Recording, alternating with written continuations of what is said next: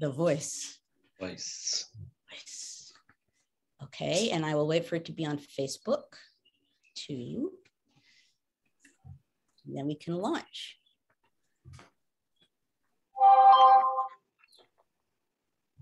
The new Zoom chat is weird. Yeah, I haven't gotten to new Zoom yet, but we're not yet on Facebook. I think. It feels very texty, like you're on your phone texting. It's weird. Zoom does? That's not, it always seems like improvements. Okay, now we are on Facebook. Improvements to such things are always worse somehow. It's like, we have to do something, let's do something, and it's done. And then it's technically, like for the user experience, always worse. Okay, we are now live and recording and everything else. So welcome everybody to History Matters. And really at the end of the semester, coffee really matters. A really big mug today. Welcome, as always. We are going to be talking, as advertised on Twitter, about rights in a broad sense, and you'll see what I mean by that when I come back to that in a moment. However, and I see people are stumped by the background, that's good. However, before I launch into what I want to talk about, I want to turn to my partner in crime, Matt. I am so glad to see you, Matt. And he will now explain the rules of the game. The rules of the game are as follows, as always. If you, we encourage you to use chat. We love seeing all the chat. And as Carolee said, chat is where it's at. So please join us. And you say that this morning? What's that? Did she say that this morning? Chat something along those lines. I went ahead and I think I made it poetic, but she actually did say something along those lines. Because okay. Christy is joining us for the first time. Oh. That's right. She's up there in the corner. See, I never know the first time, but it's first time in a long time in Zoom. So. And I never know who's here or who isn't because people aren't always visible to me. So, what was I saying? Oh yes. So please use chat, and as always, keep it germane to the conversation, and of course, family friendly. If you do have questions, make sure you put them in the Q&A. And because that's where we like to take questions, it's a lot easier to keep track of everything in the Q&A. So please do that. And so that is it for me. Okay. So here we are talking about rights. It's going to be rather obvious when we're talking about rights. Obviously, there's been much discussion of rights this last week and of a fundamental right about abortion rights. And along those lines, I wanted to talk about the concept of rights, and as I put it on Twitter, the idea of rights. So I'm not as interested in speaking about specific rights. I am very interested in specific rights, but what I wanted to talk about this morning was the importance of the idea of rights and why that in and of itself matters, and how above and beyond the actual ground level granular reality of whatever is going on right now having to do with abortion rights and Roe v. Wade, which is vital and deserves much more than our 1 hour conversation here, but that the idea of rights associated with that debate matters as well in and of itself. So, and I want to start with an anecdote, and I'm going to hedge in the anecdote by saying it's going to involve something that I did for one of my lecture courses early at my time at Yale. And it was my American Revolution lecture course. And they did their midterm exam. And somehow, when I was reading the midterm exam, it became clear to me that the students had somehow come to the conclusion, and obviously it had to be partly based on my lectures, that the American Revolution happened because people didn't like to pay taxes. And this was upsetting to me, in part because being someone who teaches at Yale, I assume there could be a future governor, senator, representative, or president sitting in that lecture room.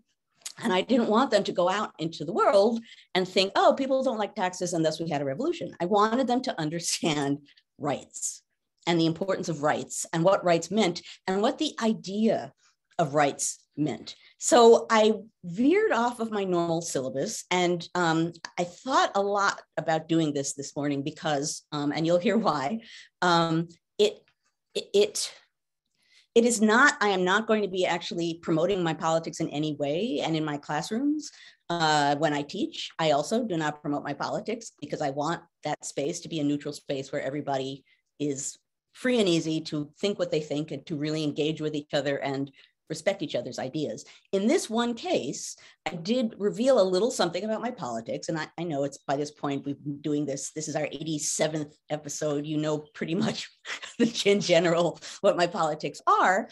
But I told the class what I'm going to tell you here. And Newbie's very excited about this. I told the class what I'm going to tell you here, which is the story that I'm going to tell you is not meant to promote the organization or the actions that I'm doing. The reason, and you'll hear, the reason I'm telling this story is because of the overall motivation of my fighting for a right that ultimately I wasn't necessarily going to use, but the idea of the right mattered to me. So I begin this story by saying, you know, I'm not promoting anything except thinking about the idea of rights. So the story that I told my class was, it happened many, many years ago.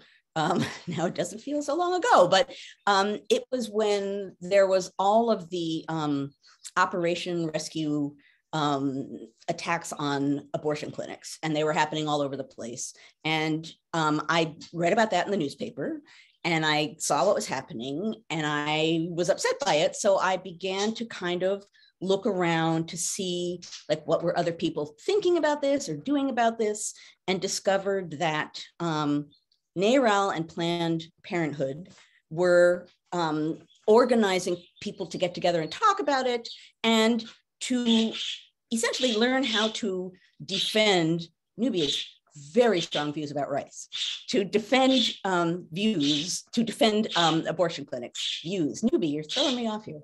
NARAL and Planned Parenthood had come together. They were having training sessions for people if they wanted to learn how to defend clinics. Now, it was like people getting together in a room. I didn't actually necessarily assume I was going to take action. It was more like, there's this right being debated, and it's upsetting to me because it's a right, and it's a right I sort of assumed was a right, and now it isn't being assumed as a right, and people are attacking it in a way that felt to me, you know, mostly violent and not fair. So I got together with others to talk about it. We began learning like what passive resistance means and how to do it. We learned all kinds of ways to sort of join together to protect doorways and everything else. But again, to me, it just felt like, you know, kind of drilling with like-minded people. Then it moved from that to Newbie. You're a boy bird. He's a feminist bird, clearly. At any rate, it moved from our training sessions to actually on Saturday mornings, we would be deployed in groups to different clinics. At this point, I was in the Washington, D.C. area, Northern Virginia, and we would be in groups of, I don't know, 10 or 12. And we would mostly huddle in the lobbies because it was cold of these buildings just in case something happened. And I did that a lot with many layers of clothing on, and nothing happened. And we sat there and we talked to each other and got to know each other, and nothing happened. And then one day, the phone rang in the lobby of the building, and someone picked it up, and a voice on the other end said, "They're coming to you guys. They're coming." So it suddenly became clear that busloads of people who were really angry about abortion were about to come to the place where we were and were about to attack. Now, at this point, you know, I was thinking about the fact that suddenly I was going to be in the middle of what ultimately did become something very big. But here's what I was telling my students. So at this point, it's not like I was assuming that I necessarily was going to use or need an abortion at that point in my life. I wasn't. It's not that I was like, you know, well, in a year and a half, I'm going to need this, right? So, I mean, to me, it felt like an abstract right, but it also felt to me at that time like something that I conceived of as a pretty fundamental right about my control of my body was being attacked in a way that alarmed me, even though the specific right was not directly applicable to my life at that moment. And that idea of that right and what it symbolized, what it meant to me that it was being attacked in this way, and at that time by busloads of angry people, that idea of a right being violated, a right that I believed in, upset me enough that I joined with others. I learned more about it. And then ultimately, all of a sudden, there I am, like drilling and then joining together with people to defend it. When I was talking to my class about this, trying to get them to understand rights can be a concept that matter, even if the specific right isn't what's at stake for you at that particular moment, I realized, and this is what I stopped in the middle of what I was saying to my class, and I said, I was a pro-choice Minuteman. Because that's exactly what I did, right? I got alarmed, I joined with others, we like drilled around, like, here's how you do passive resistance, and then we would get together and like stand around like little militia units, like, here we are, we're defending rights. And then all of a sudden, we were. So in a way that I hadn't anticipated, my story also played very nicely into that moment in the course where it showed how you can get swept up into something and action, actual action happens from something that's just an idea. It kind of gave you, the class, I think, a sense of what happens if you're just a colonist sort of hanging out being a colonist, and then suddenly you start to feel that some rights are being violated and it makes you uneasy. And then suddenly, there you are on Lexington Green or in Concord, things are happening and you didn't anticipate them happening. It was a really, I thought, and the class suggested, powerful way of getting at why the idea of rights matters so fundamentally, above and beyond, not instead of, but above and beyond the specific right that's being discussed at any given moment. And I will say that at the end of the semester, I think one student was upset about what I had done. I can't even tell you how long I spent hedging in when I did, so that it was very clear that I was not giving a pro-choice lecture, which was not my intent. I'm very, as I said, very assertive about not asserting my politics in my classrooms. Most of the class absolutely got what I was saying. What I was talking about was the power and importance of the idea of rights.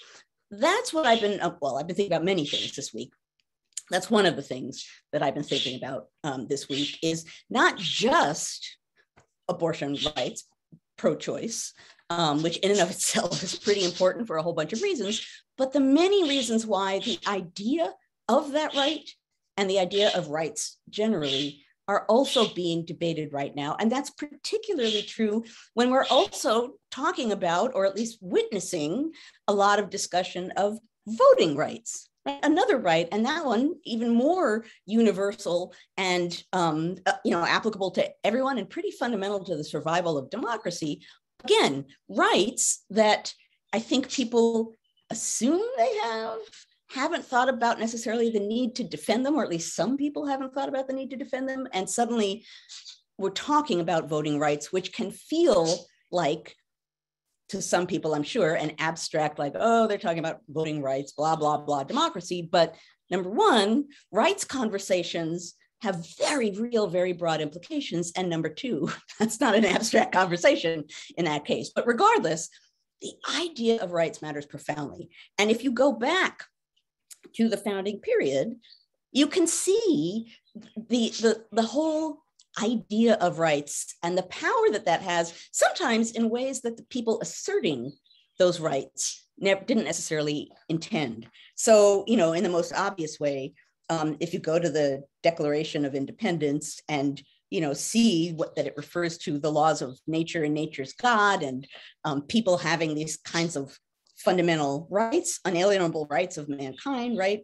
That is very sweeping and very broad language that was not necessarily intended to be as sweeping and as broad as it could have been taken at the time. But that's an example of what I'm talking about here. Because although at that point, it's pretty much well-off white men who are encompassed in actual sort of, concrete participatory political citizenship, right? So women, poor white men, anyone who's not white, all of these people are not included necessarily in the big we that we're talking about there. But that said, the idea of unalienable rights, the idea that there were natural rights that people were owed, that people had and had a right to, that idea, although it wasn't being adhered to and applied in a way that was just or fair by any stretch of the term,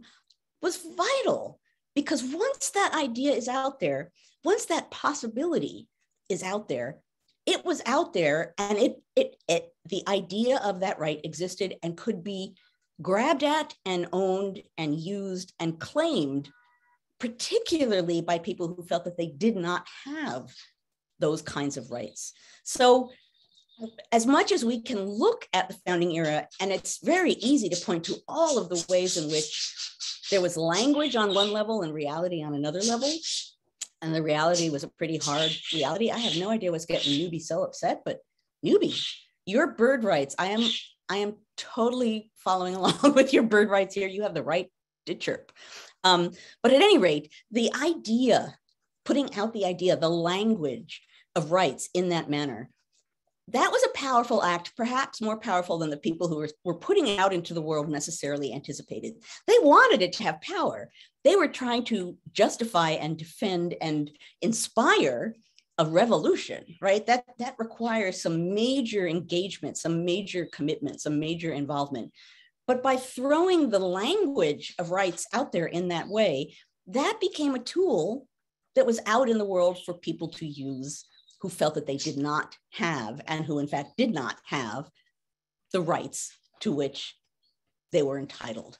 So part of my point here is that the very idea of rights that you have and of rights being violated, even above and beyond the specific right that's being debated at a given moment, the idea of rights matters profoundly, because it is the acknowledgement that you have the right to certain things, that you have the right to make that kind of demand, that you have the right to, as a citizen of the United States, to make that kind of demand, to voice your needs, to question the government, to all of the things that we sort of take for granted in democracy.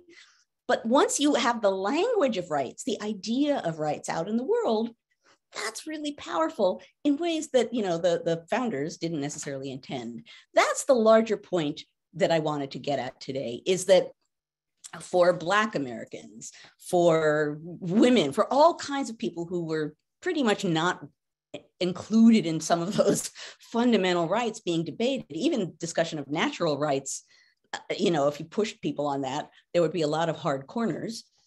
There were all kinds of people who could and did understand the implications of that language of rights and own it and use it. And that was the case not just in early America. That became an ongoing tool, a way to confront the lack of rights, a way to confront people who were denying rights, a way to say, you said this, the country stands for this, your words. So here I am claiming it, right? I'm not appearing out of the blue and saying something. I'm saying the language of rights, the idea of rights, the sort of underlying logic and reality of citizenship. Here it is, and this is bound up in it, and I'm going to own it and use it. That's really powerful. And I think, you know, we've talked a number of times here on History Matters about how the heck do we think about the founding, given, you know, the flaws in the Constitution and all of the ways in which the founders and what they did, all of the ways in which that was flawed. And more than once, I've said that what they unleashed had value, even if they never lived up to it. That what they unleashed came to be useful for people who were not, deliberately not included in that language, in those rights, that matters. And this, is, in a sense, is another example of that, right? Is the fact that the idea of rights all by itself matters, which is why the debate that we're having now matters on so many levels, but on a really basic one.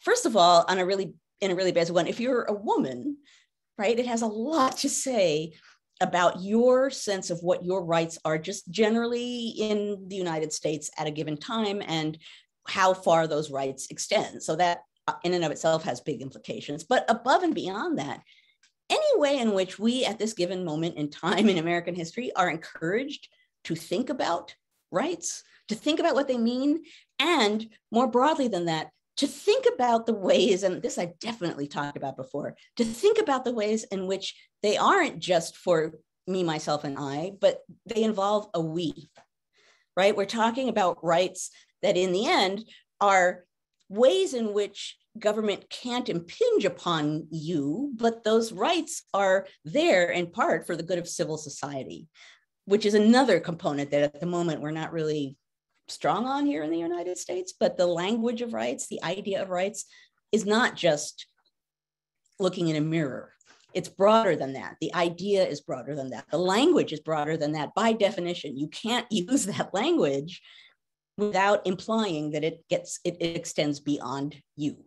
So by definition, if you're talking about rights, you're talking about some form of a we. Obviously, a lot of people have very different ideas of who's included in that we, and that's part of where we are right now in American history, and that's part of the moment that we're living through, and that's part of the debate that we have to have, and the protest and the expression of what we stand for needs to be made really strongly. But again, that idea, that language, hopefully I'm communicating some sense of all of the implications just of the idea of these kinds of rights, and thus what it suggests when a right is stripped away, right?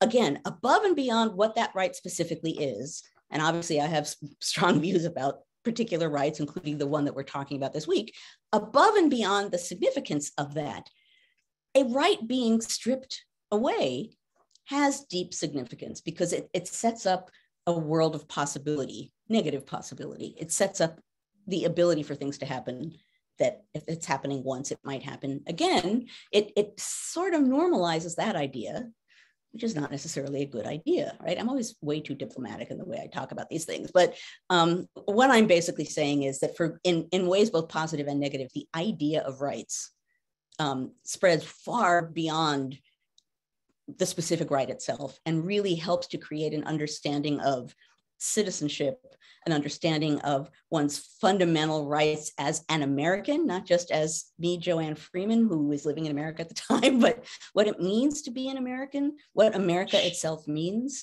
All of this is bound up in the idea of rights. And it's important to note, I'm talking as though there's one idea of rights.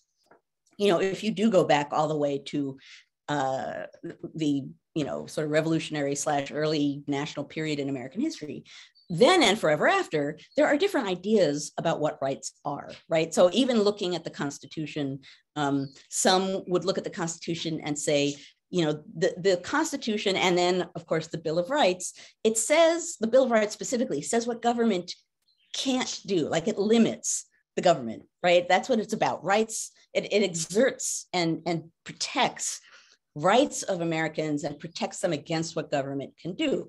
Others might look at those rights, that Bill of Rights, and say, well, no, actually the Constitution itself tells you specifically what the government is allowed to do and can't go beyond those bounds. Now, the former view is more a Jeffersonian view. The latter view that, Hamilton and initially Madison too said, we don't really need a Bill of Rights. I actually have Hamiltonian language here.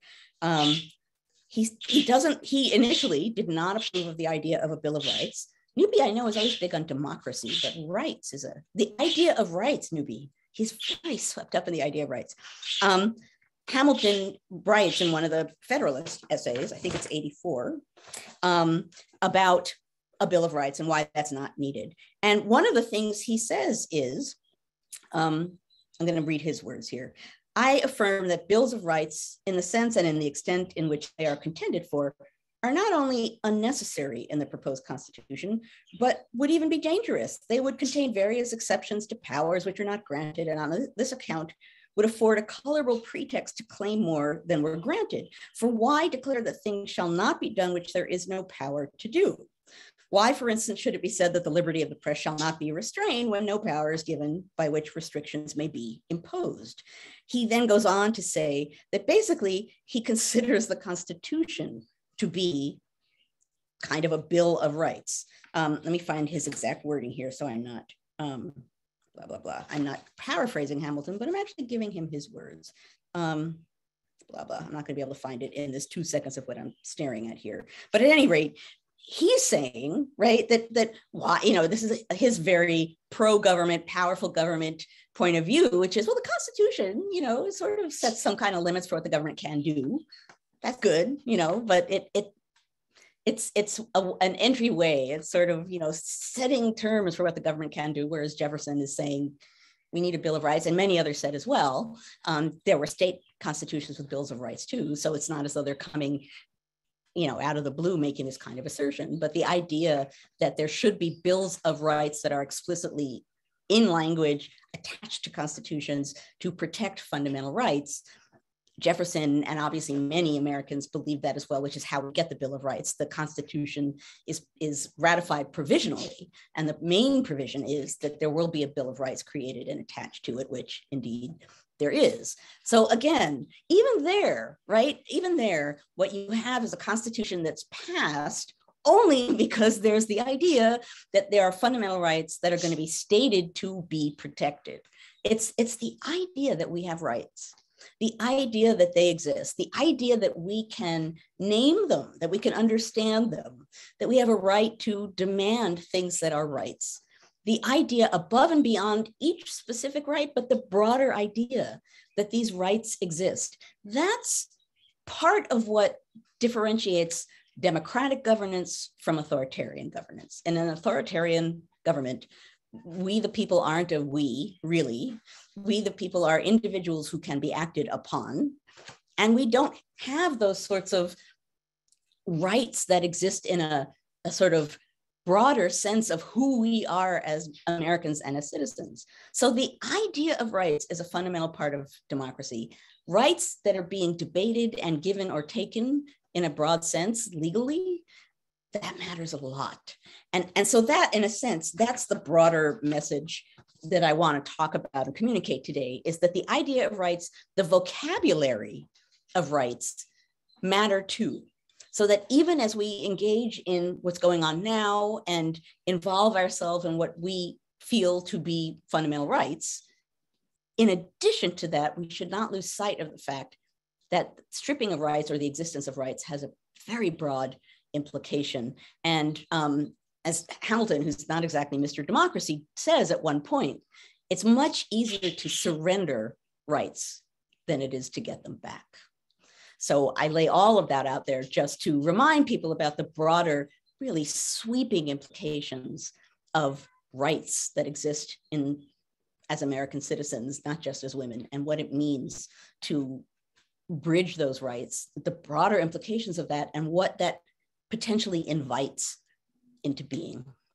Okay, now I see Carolee saying, mug, mug, mug. Okay, I will show the mug. It's not going to be a surprise. It was the first thing that came into my mind. And it's really appropriate, Carolee, that you're saying this, because the mug is, thank you. Thank you for engaging in democracy every Friday morning, because we are engaging in our right of free speech to think about democracy, to understand what it is so that we can better protect it. Again, I know that we're like a small conversation of people here every Friday morning, but these kinds of conversations matter enormously. And so it matters that we do this. I know I thank you every week for this, but this week, this seems particularly to be on target. So this is the mug. Okay, now, and this is, Carolee made this mug, so that, which is why it's appropriate. So I always thank Carolee. It also has on the back ridiculous things that I say, but I'm not going to read those. I'm Mr. Bear and a variety of other things that I've said over the years. However, okay, so for anyone else who's new, every week I have a mug that has something to do with our conversation, and every week we have Matt, who comes up with a background that is related to the theme at hand. And this week he's gotten pretty crafty. I have no idea. I cannot even guess. Sometimes I can guess, and very often I can't. And someone said thatched roof, and that's not giving me any clues. Somebody guessed George Mason or James Madison's house. Oh. Neither of which is correct, but both very good guesses. George Mason is a particularly good guess. Yes, indeed. But before I reveal this, can I just say you said something which I love, which was you're talking about the quotes on the mug, and you said things I've been saying for years, and I love that we've been saying things for years on this show. It is a wonderful thing. Yes, I will give you a better view. It is amazing. Okay, so now we can see there's a person standing in the door. Thomas Uh, Paine Cottage. It's another good guess. Actually, I Not went deeper. Summer House. I my summer house. No, I actually went deeper, went further back. This is the birthplace of, thank you, Clinton, John Locke. I was about to say, when you said further back, I was like, who else? As a matter of fact, I had notes on John Locke that I just ultimately whizzed right on past. I had John Locke. Oh, well, you should get it. Yeah, you should say those. Those are great. Yeah, it's true that I did start out that way. And got swept up in what I was doing, and my apology. No, well, we Totally will get to it, I'm sure. Yeah. But yeah, no, John Locke, who's of course the second treatise is fundamental to our founding documents. So Clinton, I'm looking here. Clinton got it. I'm so impressed. Clinton got it. And in contrast, the stormtroopers mug for the authoritarian government. I was going to say that's the anti-rights mug. Yes, the anti-rights mug. Is that why you picked it? No, I just happen to like that mug. And you should have said, like, well, of course. Well, of course I did. I think these things through very deeply. No, I just like this mug, and it was this one or the sloth mug, and I couldn't, take my eye out again every time. No, although that was a comical moment in and of itself. I love yes, technically John Locke's birthplace. This is correct. So thank you, Wikimedia Commons, for this picture. I guess okay. To actually attribute it. Who knows? Okay, so we have 9 questions, which means that people do not want me, and they foreshadowed perhaps that this is one of those topics where I could easily hijack the conversation. So thank you for your questions. And you should weigh in too. I will. Don't worry. I will. I have like you, I have strong feelings on this particular subject. So, and I do have a couple of really interesting, some questions that popped into my mind that I will ask in a little while, but let's start with Dale's question, which is, so you are saying that our founding generation felt strongly about the idea of rights, but also the responsibility to discuss and, if necessary, to defend those ideas. So how has that changed over time? Well, so this is interesting. So when I first went on Twitter, as I do, and said, this is what the conversation is about, someone, a friend of mine, went on and said, well, whoa, like rights, like the whole idea of rights, not even just the specifics, but the whole idea of rights changes fundamentally. Like, it's so historically contextualized, right? That how can you do this? And I didn't, this was late last night, so I didn't respond. What I was thinking was, well, because I'm talking about the idea. And I didn't even go necessarily into big sweeping comments about individual rights versus group rights or civil rights, which is a big discussion, and which, as this question suggests, all of those things change dramatically over time at different points. So in a way, what I was talking about was intended to sort of leap over those kinds of distinctions, because I do think no matter what kind of rights you're talking about, the concept that they exist matters pretty profoundly. So that's kind of where I was headed, but it's a totally valid point to make and an important one to make. So thank you for that question, that historically speaking, what we think about as rights, how we understand what a right is, above and beyond, again, the specifics, but we as individual making rights, demanding rights of our own versus rights that we have to protect us as a citizenry. We have a much more individualistic sense of rights now than we necessarily did at the beginning, when you had rights, but those rights were partly for the common good. So it wasn't so much like, I have a right, that kind of tone or language of rights becomes a later development. And it's really in the 20th century that the idea of rights kind of has a major transition. Actually, that's a good transition to Gloria's question. And Gloria, forgive me, there's a couple typos in here. So if I'm misstating your question, please yell at me in chat. She writes, rights are not in a vacuum. Can the language be misused and be distinctive language? Say that again. And I think what she's getting at is this is kind of what you were just said, that rights don't happen in a vacuum. They happen in a context. And right. And so when we talk about rights, is there could you dig into the language of rights a little bit more, I think is what she's trying to get at. Which you did towards the end there. Right.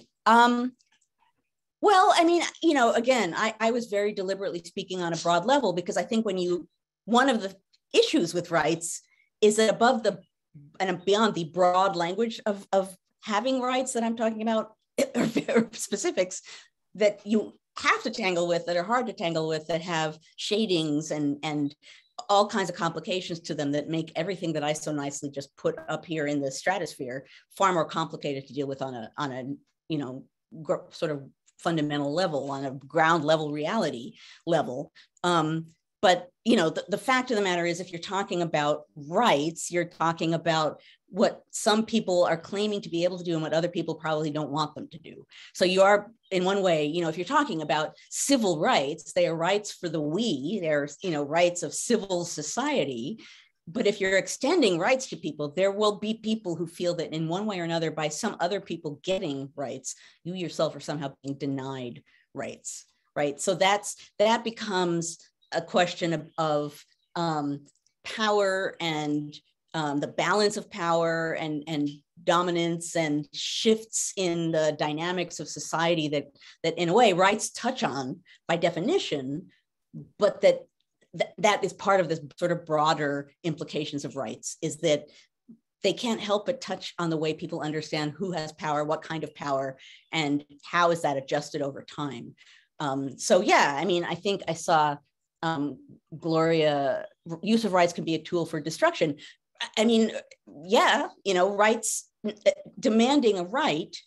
And I thought about this when I was drawing up my notes, right? Because there are all kinds of things you could talk about when you talk about demanding rights. There are all kinds of rights and there are all kinds of demands, and not every demand for a right is valid, or thinking of the common good versus thinking of what you yourself feel you have a right to do. So there are all kinds of shadings here that I could not possibly address in my 30-minute discussion of rights, but it's worth thinking about. The idea of rights is a powerful idea and can be deployed for all kinds of purposes. And it's another reason why it's, as every week here, it's important to think about the fact that we are talking about, in addition to specifics, an idea that is going to have broader implications and broader repercussions. A lot of what I do here when I come here every week to talk to you is talk about a topic and then say, and so with this thing happening now, it's going to involve us in all of these ways, which we might not have thought about before, but which history shows us exist. This is another one of those cases where we can all talk about rights in a broad sense right now. We are. And as I said, voting rights, abortion rights, all kinds of rights are at stake right now. A lot of other rights. I'm not even going to go into the list, but above and beyond that, it's important to note that conversation in and of itself needs to be understood as a conversation with broad repercussions above and beyond the specifics of it. That's the moment that we're in. That's above and beyond the way in which I fundamentally feel that some of these rights, like voting and abortion, are pretty fundamental. The fact that we're debating them right now, the fact that there is a debate, the fact that some people have very strong feelings of a kind that express a view about the rights that others might have in society, that's very much worth thinking about and observing and including in your personal calculations about what's going on right now and what needs to be discussed and voiced and acted on. Well, that's incredibly helpful. And folks, just to say, there are some sort of specific questions about things going on today, which I will get to. But there's a couple more sort of conceptual issues related to rights that I want to tease out that you guys have some great questions for. And so, Scott, forgive me, I'm going to tweak yours just a shade. Scott asks, if a right is quote unquote unalienable, how can it evolve? How can it change? How can it evolve over time? Well, right, because then you're talking in a sense about natural rights that humankind deserves. And obviously, when you go back to the founding, that's part of what they're saying is that, they're in a debate. Well, it's not a debate, ultimately a war against Great Britain. And part of what they're claiming is that there are these unalienable or inalienable. Any of you who out there who have seen the movie 1776, and there's a moment in it when there's a fight between John Adams and Thomas Jefferson about whether it's inalienable or unalienable. And Adams sort of caves and first says, I have a Harvard education. Like, I know this answer to this because I have a Harvard education. When I showed this film to my Yale students, there was a lot of guffawing going on. A Harvard education. And then says, I'll fix it with the printer. But either way, whether it's unalienable or inalienable, the idea that there are natural rights is part of what was being asserted by the American revolutionaries. That, yeah, there are, there's the Magna Carta, there's all kinds of other sorts of rights that we've been talking about. We're actually reaching beyond that now and talking about natural rights, which is a broader conversation, but again, ties into what I was just talking about in the vocabulary of rights and the concept of rights and the reach of rights and the ways in which just having that conversation can fundamentally shift how we understand who we are, and as a people, as a nation, because this is bound up with nation states too, as well as our individual place in those societies. Well, Kathleen asks a question. Actually, she found a quote from Justice Ginsburg, which I'll read for you in a moment. But she's hoping that you can clarify, expand on whether or not you agree with it. Would be helpful. So, Justice Ginsburg wrote, "Neither the original Constitution nor the Bill of Rights bestows any rights on individuals. To the framers, no document could perform that task. In their view, individual rights antedated the state and thus were not the state's to confer." I think, this is a really broad sweeping topic that I will not do justice to in a handful of minutes, but I will say that the idea of individual rights in the sense that we take for granted now is largely a 20th century twist. That it's very focused on the individual, that's what it's about. It's about you, as opposed to the concept of broader rights that are still, we're talking about protecting and conferring rights. But the individual component of it, the emphasis, put it that way, on the individual component of it is something that evolves over time. So yeah, this is partly bound up with originalism and, sort of going back to the founding era and the founders, the founding generation, the framers, all of those ers. And assuming that, well, they said this, so it eternally means this. Rights are a great example of how originalism is problematic because as some of the questions already have asked, right, meanings evolve over time, implications change over time, historical context matters profoundly in so many ways, and this is a major way in which they actually do matter. Before we go on to the next question, I have to say that Tim has actually put up the lines from the movie 1776. I saw that. Yeah. John Adams says, Mr. Jefferson, it so happens that the word is unalienable, not inalienable. Jefferson says, I'm sorry, Mr. Adams, but inalienable is correct. John Adams, I happen to be a Harvard graduate, Mr. Jefferson. That's the point where my students guffaw. And Jefferson says, well, I attended William and Mary. And Hancock says, Mr. Jefferson, will you concede to Mr. Adams' request? And Jefferson says, no, sir, I will not. And smiles at Adams. And Adams says, oh, very well, I withdraw it. And Franklin says, oh, good for you, John. And then John Adams mutters, I'll speak to the printer about it later. Classic. I love that movie. I'm sorry. Yeah. Well, actually, you mentioned something about this idea of an originalist court, which is what Becky gets at. And we've talked about it before, but could you briefly refresh everybody's mind what you see as the problem with an originalist court? Well, just generally speaking, the idea of originalism being that you go back to the framers and the founders and decide precisely what they meant when they wrote what they wrote. Not thinking about historical context, but just saying, well, they said this way, and this is what it means, and that's what it means forever. For all kinds of reasons, that's problematic. It's a moment in time, a place in time, a use of language in time, historical context matters. I'm not saying that everything that's in the Constitution is like, pooh, it doesn't matter. It's all in the moment. It matters as a fundamental document, but claiming that you can understand precisely what was in Madison's mind at that moment, for example, and then saying that what was in his mind at that moment extends through all of time, regardless of everything that happens around it, that's a problematic view, in my opinion. It's a what's the word I'm looking for? It's a comforting view, right? Because it suggests that there's an absolute it that you can point to and say, this is it. This is the it. This is what it means. And as we all know, right, the Constitution has a lot of its. Right. There's no one, right? And that's, even at the time, right, there was an assumption that the framers assumed, and the founders, that the Constitution needed to be a different kind of document. It needed to be above and beyond a typical legal document. It needed to have authority. It needed to be understood as something that couldn't simply be like tossed aside or, you know, changed without thinking. There's a formal amendment process for a reason. Constitutions need to be capable of framing and ordering society, and they can only do that if they exist above the sort of average everyday legal system. But that said, the amendment process is there for a reason, right? The framers never assumed that what they were doing, like for all of time, this will, you know, they assumed that you could change things. They also, you know, didn't necessarily assume that everything that they did was right. I mean, John Adams has these great letters. I think I've probably referenced this at least once before. People would write to him when he was in his old age and say, you know, oh, Mr. Adams, you know, explain to us again, like how you did X and how you did Y. And the underlying question there is always, you were so wonderful. You founders and framers, like, how did you do the miracles that you did? And Adams' response is always like, yeah, we didn't know what the heck we were doing.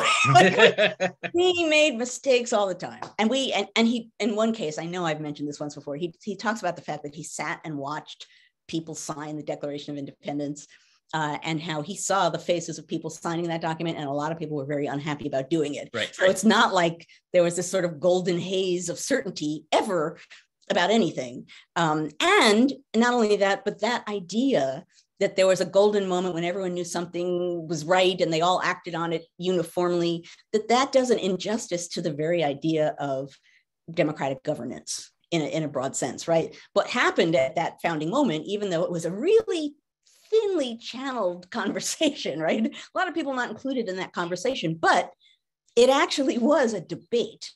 There was no one right answer. The debate part of it was the important part of it. The conflict was the important part of it. The sort of banging back and forth.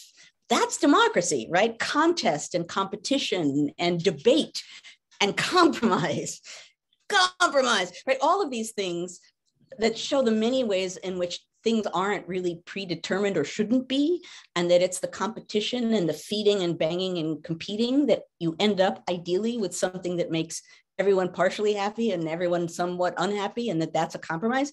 That's democracy, right? Democracy, in a democracy, there's no certainty that certain people, for example, one political party will always win no matter what. And if you are in a society that's meant to do that, you're working against democracy. Democracy is about contest and competition in one way or another. And sometimes you really don't like who wins the contest or the competition. And that's true for everybody, right?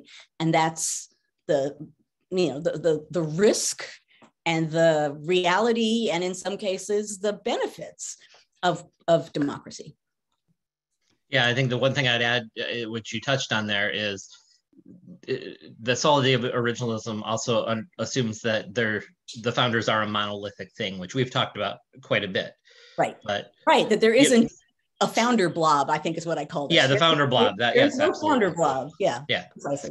I mean, just think about the Constitution. It's not everyone agreed, even on the fact that the Finnish Constitution was a good thing. You know, Yeah. Patrick Henry was, there were a lot of people who thought, I don't know about this. Even, I've talked about this before too. Hamilton thought, well, okay, this is good for now, but it's going to fail. Mm-hmm. There is no founder blob. Just like now, we tend to even still think in blobs. This is what these people think, and this is what those people think. And that's, on the one hand, useful thinking, and on the other hand, it can be lazy thinking, which creates arguments that don't really even exist. This versus this, and that when you actually dig down a little bit, it's not that clean. It's never that clean. It's more subtle, and the subtleties contain possibilities. And when we ignore the subtleties, we kind of rule out the possibilities as well. Well, so Tom gets at sort of the next step of this conversation, which is, isn't the we, quote unquote, we component of personal rights comparable to the contention between federal rights and states' rights? And that's something we haven't touched on yet, is how do federal rights and states' rights play with the concept of rights? Right. Well, and that's, it's always really interesting to talk about federalism when you talk about the founding era, because on the one hand, it was brilliant as a compromise, so that you had people at the time who were very worried about national anything, right? That they're coming from their colonies, which in a sense were kind of nation states. And even though they joined together in the revolution, they're still a national something is a very intimidating, frightening thing that feels as though it might stamp out or cancel the states. So in the Constitution, they don't talk about national things. They talk about federal things. And the idea of federalism was, okay, so, it's a little national. There are some rights that are national and there's some rights that are on a state level. And we're not going to necessarily really define all of that in this document. We'll just acknowledge that, that there are different spheres of power, that there's, in a sense, divided sovereignty, that federalism allows for that kind of interplay. Brilliant, because people who were really worried about, all capital letters, national, anything, federalism made that less frightening. On the other hand, that very ambiguity of federalism sets up, centuries of conflict because of this very issue. It deliberately doesn't define for many things where they should be decided. It leaves that to be determined as we proceed along as a nation. So, and that as long as we are a nation, that will not stop, because that our Constitution basically says some rights are in one way and some rights are in another way. And for a lot of them, have a go at it, figure it out, have some competition, bring it up to the Supreme Court. The system is set up for us to have these arguments, and it's set up to make situations where this argument has to be had. So it was a deliberate sort of obfuscation device in many ways. Brilliant. It combined the state and we the people way of looking at things together. But that ambiguity is good and can be messy or challenging or cause a heck of a lot of conflict. And contingency, right? I haven't said that yet today. Contingency, because you don't know when an issue is being debated at any given moment, who might win in that debate over, who has the power and who doesn't, or if it's going to stick in time. Oh, there it goes. Everybody's they've been waiting for you to say it. In fact, there's a comment about 4 or 5 minutes ago. Somebody, no, she hasn't said contingency yet. Okay, if anyone is new here and doesn't understand the bingo component, I should have known contingency. 55 minutes in and I got to contingency. I love you guys. I truly love you guys. History blob versus contingency. Yeah. Bingo winners. Apparently there are a lot of bingo winners. But there's a reason why I say contingency every week, which is actually related to what we're talking about here with rights, which is that rights themselves are contingent. We're watching that right now. And so we, kind of where I started, and in a sense, maybe this is sort of where I'm leading to at an end here. Everything is contingent, in ways that we don't necessarily anticipate until they're challenged. Rights are contingent. Rights can be bestowed or removed in ways that require people to perk up and pay attention and voice dissent, talk to their representatives, do things, act in ways that make it clear that whatever is happening is not happening without witnesses and without people who are willing to stand up and, voice what they feel they have a right to do, and what normally should provoke a conversation, a debate, not a fight, not violence, not the sorts of things that I write about. Democracy is intended to be a framed, process-driven argument that ideally can diffuse and eliminate the need for violence. If you're trying to enforce your views through violence, you're kind of, what I want to say is spitting at the democratic process, because the democratic process really doesn't embody and encompass that kind of behavior. Well, we have about 3 or 4 minutes, so I'm going to ask a really simple question. Uh-oh. Not at all. It's a great question from James. Okay. But this will be our final question, and then we'll have a quick announcement before we transition to the after party. James asks, as a historian, how do you sort through quote unquote real and quote unquote imagined rights when so many rights advocates tether them to Supreme Court cases, the Declaration, or the Constitution for credibility? Well, right, that's not an easy question. No, it's not. But it's not at all. I will say, in a broad sense, which is not quite going to answer this, but kind of will. As a historian, I'm more interested in understanding how people at the time understood rights than in determining them in some objective sense, right? So I guess I look at it when I look back to the founding era. I assume that there are subjective assumptions on the parts of the historical characters I'm looking at. And what I really want to try and do as best I can is figure out what they are thinking, and the implications of what they are thinking, and then figure out what they assume about what other people are thinking, and try to construct, for my own understanding, some idea of the intellectual landscape of what's going on at that moment, and then explore how it played out and what the implications of it are.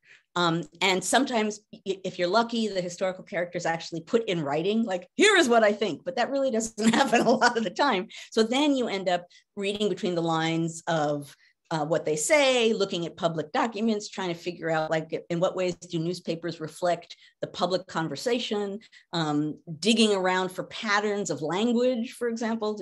I remember writing my first book and looking at the election of 1800, for example, and noting how many times people used the words anarchy and civil war in describing that coming election. Well, okay, once I noticed the pattern, and I have index cards, they're lurking back there somewhere. And one of them is civil war, all the times I saw it, and anarchy, and all the times I saw it. That tells you what people are thinking. You see enough of that? That's a pretty important statement about how people were experiencing that moment. So particularly when it comes to rights, and I'm not a legal historian, so I am not a historian who by definition is interested in trying to link law and history in that way. I'm interested in delving into a historical moment and understanding how it played out.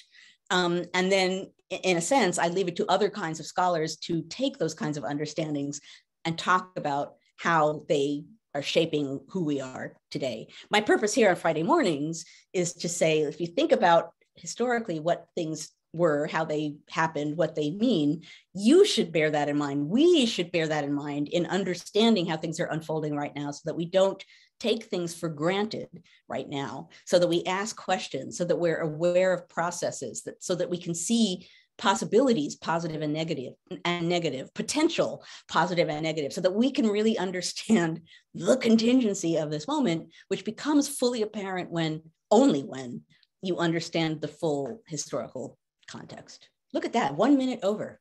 Yeah, well, technically we didn't start till 10:03, so we're right on schedule. So there we have, before we go, so two things here. So what will happen next, and I will make the speech I always make, but before I do that, we will go to the after party. I will explain what that is in a moment for newcomers who are here. But before we do that, maybe Matt, yeah, I will let you make an announcement. Yeah, so we have a announcement. This is somewhat sad news, or some of you might find this to be incredibly good news. I'm not sure. It is, but harumph. But for those of you who out there, we want to announce today that I am actually no longer with NCHE. I am my own entity and pursuing new opportunities and going on, a free agent, as they were, as they going say. On to great opportunities to pursue his great ability as an educator. I'm very excited. There'll be some great things coming up for me, but I did want it. So we've talked, and I'm gonna finish out the live episodes of 2021, which will take us through the next 2 weeks as your moderator and partner in crime. But I just wanted to say that, let everybody know that that's going to be happening. So when I'm gone, two more times that my partner in crime shall be here with me. Yes, but so I didn't want it to be shocking at all, but I will not be here at the beginning of next year. But thank you everybody for everything. This has just been a delight to be a part of this. And Joanne, you are a godsend to me and to history, people who think about history, and I'm really grateful for this opportunity. So thanks everybody, and don't go away, because we're not going away yet, but I will be 2 more weeks, and then I am officially done with all of my duties related to NCH. And I do want to also have a moment to applaud the fact that Matt is going on to bigger and better things, because you deserve all of them, Matt. But I see that Christy and Grace would like to beam in at this moment too.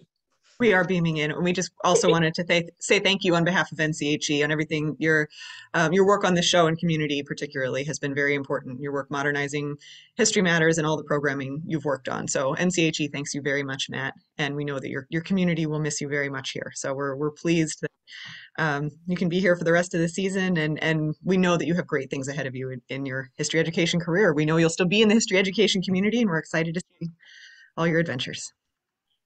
And Matt, as I as I was thinking about this morning, as I'm getting already a little verklempt, I got to think about that we in various capacities have worked together for the last 15 years. And then I went, oh my gosh, it's been 15 years. And I am just so glad that this community has had the opportunity to get a glimpse at your generosity of intellect and creativity and energy. And I just am looking forward to all the wonderful contributions that you have made, are making, and will make in history education. And I'm just thrilled to be a friend and colleague. Thank you very much. I appreciate it, everybody. Thank you. So we have two more crime sessions. And now I will say what I always say, which is, particularly if there are newcomers here, at this point, every week, we are going to segue into the after party, at which point we will no longer be recording the conversation, so we could be freer and easier in what we're going to be talking about. If you beamed in through the NCHE website, just stay right where you are. And I know you all is probably on the bingo card. And poof, it will suddenly be the after party. If you are on Facebook and beaming in through Facebook, you will need to leave Facebook and join through the NCHE website link, which is ncheteach.org/conversations. So on that note, I will indeed say what I always say, and that now happens to be in writing, which is thank you, as always, for joining us here, for engaging in democracy, the democratic process, every Friday morning. And as always, I have no idea what I'll be talking about next week, and hopefully I will decide it. I always aim for, like, maybe I could do it by Wednesday, but odds are it'll be Thursday. But I hope you will join us again at a time when it is very important to be thinking about democracy and rights. And in the meantime, for those of you who are not going to stick around for the after party, I wish you all a wonderful week, a wonderful aware week, where we will continue to watch and see what's going on around us, and see you guys soon. And for those who are sticking around, just watch the poof. The poof is about to happen, right?